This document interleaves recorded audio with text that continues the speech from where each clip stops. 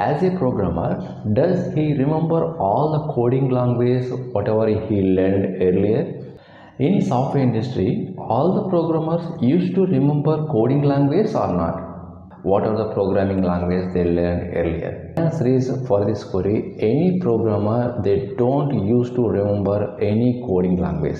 Only they try to remember syntax only, but they never remember all the coding language. Only programmer remembers syntax of any programming language, because if you know how to write syntax in any specific programming language, then there are some best friends are there for any programmer.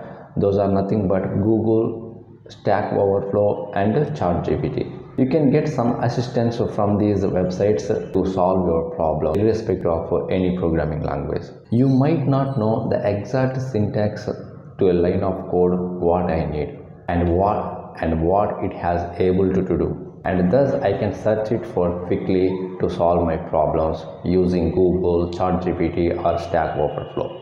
If you know how to start looking to solve any problem using these websites, then you can learn any type of programming language, or you can solve any type of task in programming language. But you must know how to start looking to solve your problems irrespective of programming language.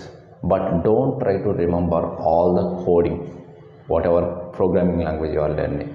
If you know where to look to solve that problem and how to find solutions using any websites, then you become a smart programmer in IT industry nowadays. But remember guys, any programmer, they won't remember any code.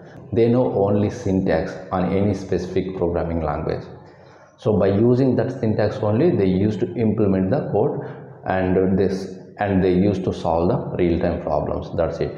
I hope you cleared your doubt whether all programmers remember coding language or not. Okay, no programmer remember any coding language. They just know roughly syntax only. They know how to start and where to look to solve these kind of problems. That's it.